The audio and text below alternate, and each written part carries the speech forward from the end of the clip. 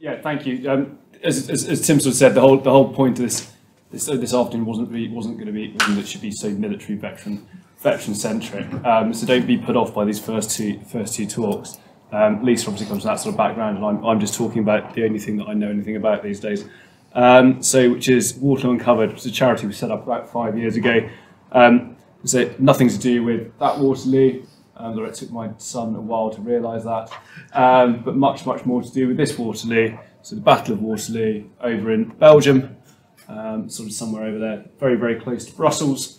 1815, for those of you who this isn't going to turn into a history lesson, but we can sort of rattle through it. Don't know if you know these guys. So Napoleon there, Wellington, chap over there, sort of better. I'm not a historian, but chap over there is Belushi, who's rather late to the party, but came along in the nick of time. So if you don't really know what was going on, Napoleonic Wars, angry Frenchman who was running around trying to conquer the whole of Europe, doing rather good a job there until Napoleon came along with the help of the Prussians. Managed to, in 1815, finally defeat him. This is what might have happened, apparently. Good classic old sort of red and blue squares moving around a battlefield, which is exactly why we need to do archaeology, to actually make some sort of sense of this and find out really what could have happened. What we do know happened is this. Is in 2015, we had our first ever excavation on the battlefield. So I think it's about 60 odd people, or about 60 odd people involved in that dig back in 2015. That was us in 2017. You can see it's sort of slightly growing. This year, the excavation that we've come back from had over 150 people involved.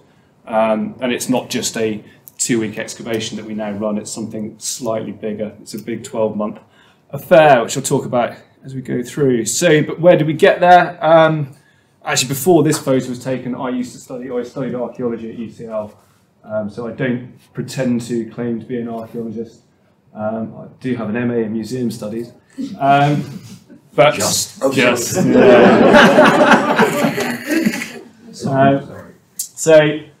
then after leaving the institute, I sort of dipped into broadcasting and went on that well-trodden route into the Coldstream Guards, along with a friend of mine, Charlie Fournette, who also studied archaeology with me at UCL. So the two of us went along there. Charlie's career is slightly different. He is currently still in the army. In fact, he's actually in Iraq at the moment.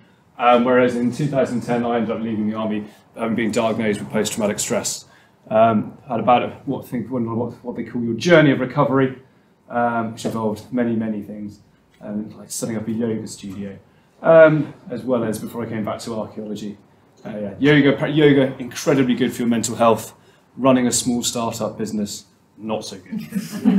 So anyway, there we were, 2014. I just sold a yoga studio, been on a very long holiday, and went for a pint with Charlie, who had been asked by his commanding officer to take some soldiers away to Belgium, to the battlefield of Waterloo, to be involved in a battlefield tour. Sometimes we wonder why we're doing this project, because we all really know in our hearts that the Coldstream Guards single-handedly won the Battle of Waterloo. But Charlie been asked to take the battalion. That's why Charlie been asked by his commanding officer to take the battalion away to go and take them a tour around the battlefield in 2015 to sort of basically, I suppose, brainwash them into believing that was sort of the only way that history could have ever happened. Charlie, sort of being the enlightened soul he was really rather overjoyed. But he had a problem on his hands because he'd been told to take the entire battalion away. And there were quite a lot of guys at this point in time who were knocking around, who were injured in one way or another. Some from places like Afghanistan, but many more from in training, and that's just the way that most soldiers actually get injured.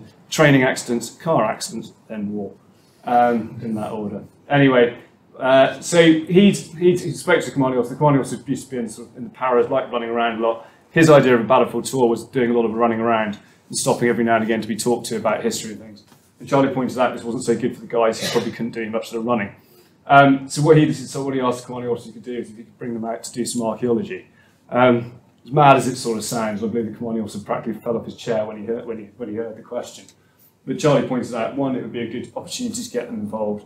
Two, Charlie had been desperately trying to get soldiers to do archaeology ever since he left university. And three, he's explained to the commanding officer that this would be a wonderful opportunity for us to prove to the world once and for all that the Coldstream Guards really did win the Battle of Waterloo single-handedly. So that's where we were in 2015. We took about 20 people out to Waterloo, about 10 archaeologists and about 10 serving soldiers, a couple of minibuses, for a week's worth of archaeology. It wasn't just us though, because apparently our sort of BAs and MAs at UCL didn't quite cut the mustard. And we managed to put together quite an interesting team or group of people. Is this going to go? Yeah. Who are now partners in the project. University of Glasgow. There's a guy called Tony Pollard up there who runs a lot of our archaeology. So you've got LP Archaeology, you might have come across a chap called Stu Eve, another one used to be there. Orbit, these guys from Ghent, they do all our geophysics. They're not actually archaeologists, they're soil scientists. They get kind of weird when you sort of show them, when you talk to them about geophysics as far as archaeologists, they think it's insanely backwards, kind of archaic, and they're very, very, very shocked and surprised. SPW, Wallonian, the Service Public Wallonie, that's basically the Wallonian government, they're involved, and UC University College Road were part of the University of Utrecht. So these are sort of 5 partners that came together for this 1 week to go out and see what was going to happen. And lo and behold, what we found was, we were very, very lucky. We found there was enough there was actually archaeology there, which we weren't really sure about. We found that it actually had a positive effect on the soldiers that had been out there. When they went home, their chain of command reported back. They'd come back with a new sense of enthusiasm, which was great. And we found that the team got on really, really well, which was amazing. So at the end of a week, and maybe after a beer or two, we suddenly decided this was obviously such a good idea that we were going to come back the next summer, or that very summer, and run the same project, but twice as long, twice as many people. And that's what we've been doing since. We have, however, built that sort of program around 4 aims. We said very soon after it became a charity. So those aims are professional archaeology, which we fundamentally is the core of what we do. We wouldn't be allowed to excavate on the battlefield of Waterloo without having an incredibly professional archaeological sort of setup. Supporting the veterans and serving military personnel, which is integral to the sort of the project. Multinational collaboration is really key, not least because it's not just because it's the project in another country, but also because I fundamentally believe if you really want to understand a battle, it's quite important to understand it from as many different perspectives as possible, and not least when some of the accounts of the battle are written in other languages and you might not have access to them otherwise. And education and outreach. I think all good students of TIMS or anyone who's been at studying archaeology at UCL believe there's not really much point doing archaeology unless you're telling people about it, and that it's good and fun and proper, and you should be telling people about it.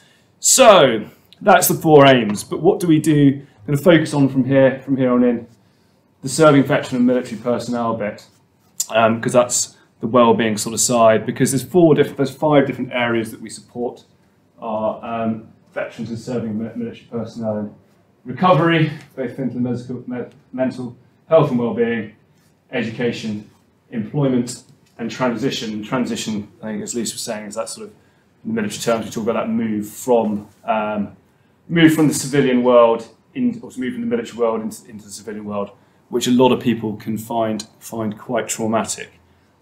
We have on occasion played around with a sort of Venn diagram here, because as you might not be surprised here, all of these factors overlap in one way or another. We're also very quick to point out, and I'll come to selection in a second, but this project isn't just about injured people. We take a lot of people who are physically and mentally actually probably fine, may need a little bit of well-being support, might need a bit of education or employment help, which, as Lisa said, ties back into your well-being anyway. So those are the 5 things that we do, and how do we do this? So we do this over the 12-month goal-orientated process. I'm going to talk about these in a little bit more detail in a second. So appropriate levels of support, learning from experience, funding and resourcing, and we're not in a rush, which is slightly ironic in the way I'm gabbling through these slides. So 12-month process. This is important. This is for our UK participants, and this is just really to give you an understanding of what we do. This isn't meant to be a blueprint for what anyone else wants to do or should do, depending on what type of archaeology they're trying to do or who they're trying to help or anything like that. This is just the way that we've come to it. And please draw your own conclusions. So a 12-month process, which developed over 5 years. As I said, it started off with really just a group of people coming out for two weeks. So our selection process was, we spoke to the company sale major and said, have you got any blokes that are injured? And he went, him. Several archaeologists that week learned for the first, came across the phrase, voluntolding for the first time, which they thought was rather. Anyway, so relationship building, phase 0.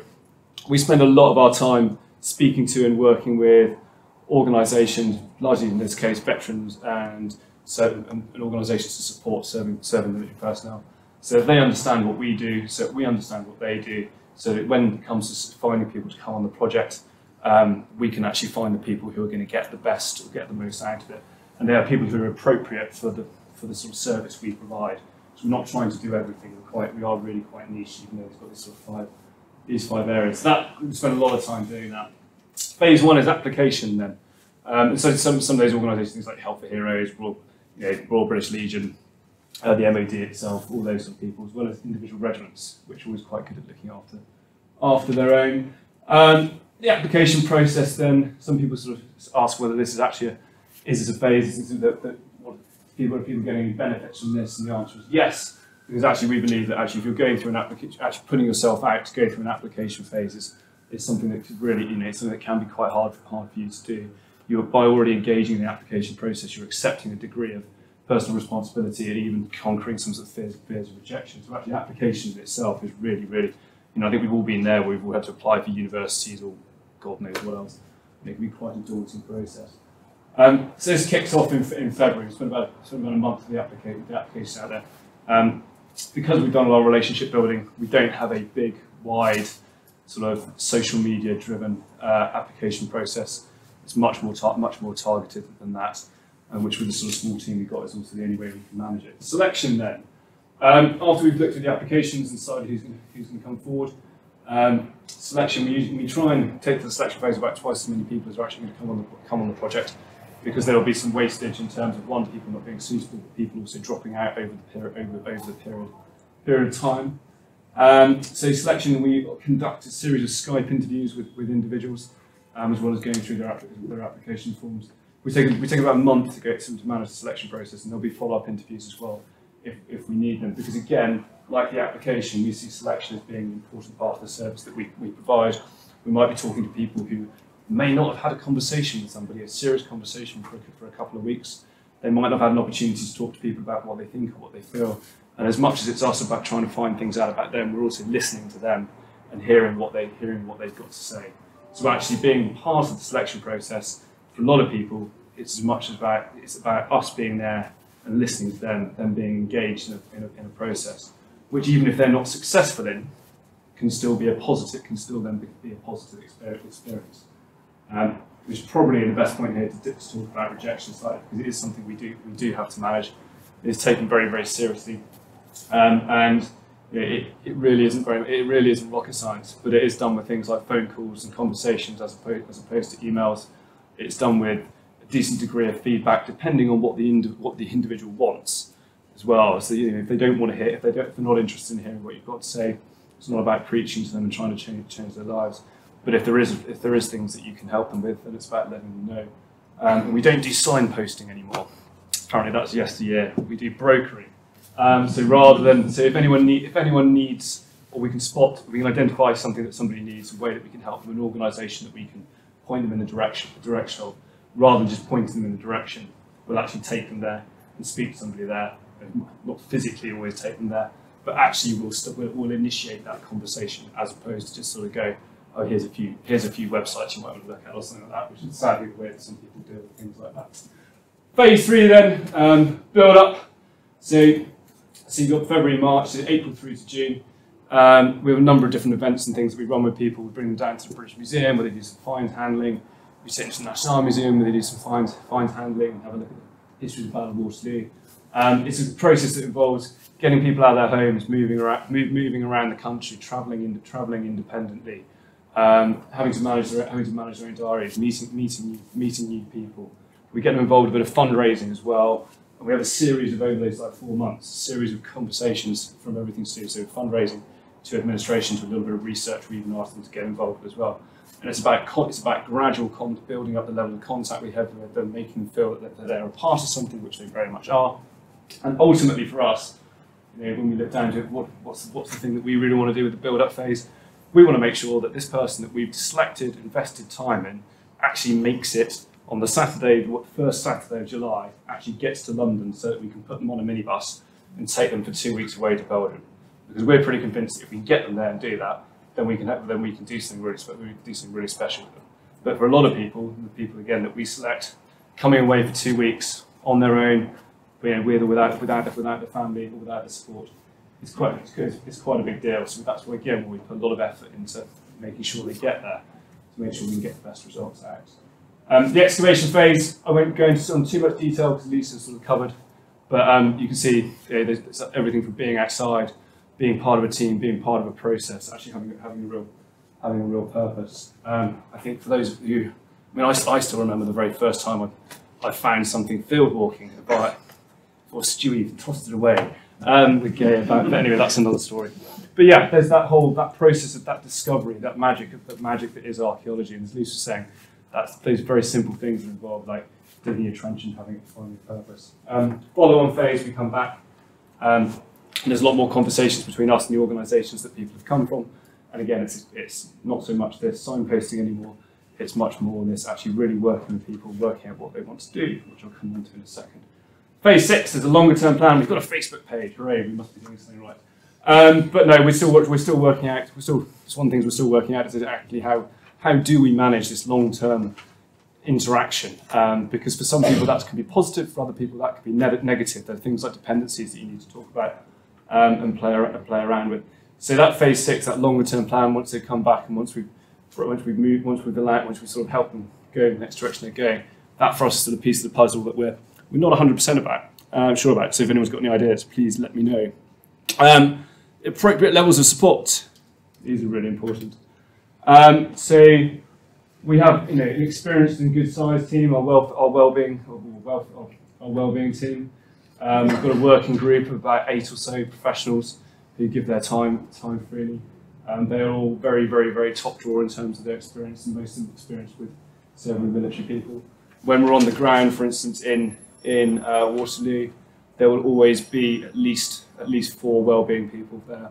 There'll be some sort of one or two people in a leading role, and then 2 others, and they're always working sort of male-female pairs, who will be in amongst the people who are on the project, listening to basically listening to what's going on, see if they can help them along. This, what we do is not therapy, very, very much, definitely not. Training, we do offer training for all those who are interested in it.